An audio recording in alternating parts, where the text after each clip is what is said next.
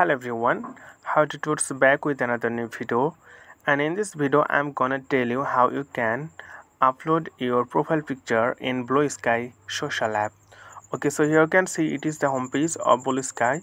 So we need to go here, the bottom right corner on your screen.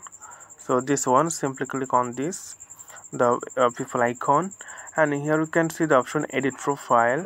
So simply click edit profile. So once you click edit profile, then here you'll see it's editable now. Then you need to click here the camera icon. So simply click on this and click two options here, camera and library. Camera, if you click camera, then you can capture your picture live or right now, or if you choose library, then you have to choose the picture from your memory. So I'm just going to the picture randomly.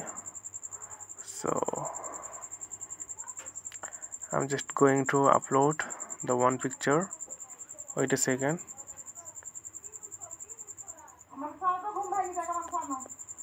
You have to rotate or scale your image. So I'm just make it like this. Okay, and just wait a second.